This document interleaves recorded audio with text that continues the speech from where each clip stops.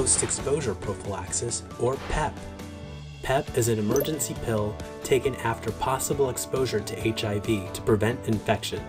Unexpected HIV exposures may happen from accidental pricking with an infected needle, sexual assault, condom breakage during sex, or condomless sex with someone with a reactive or unknown HIV status.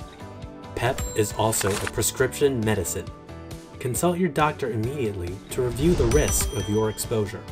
PEP is most effective when taken within 72 hours or 3 days of HIV exposure. It is then taken daily for 28 days, after which, make sure to return to your doctor for your follow-up checkup. To manage your sexual health, check your HIV status by getting tested every 3 months.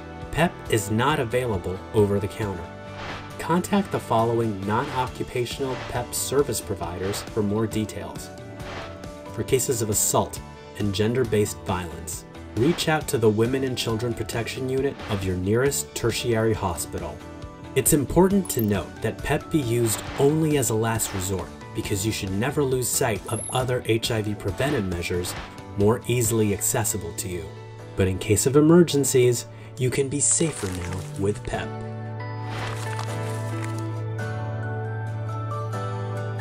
Like and follow us on Facebook, Twitter, and Instagram.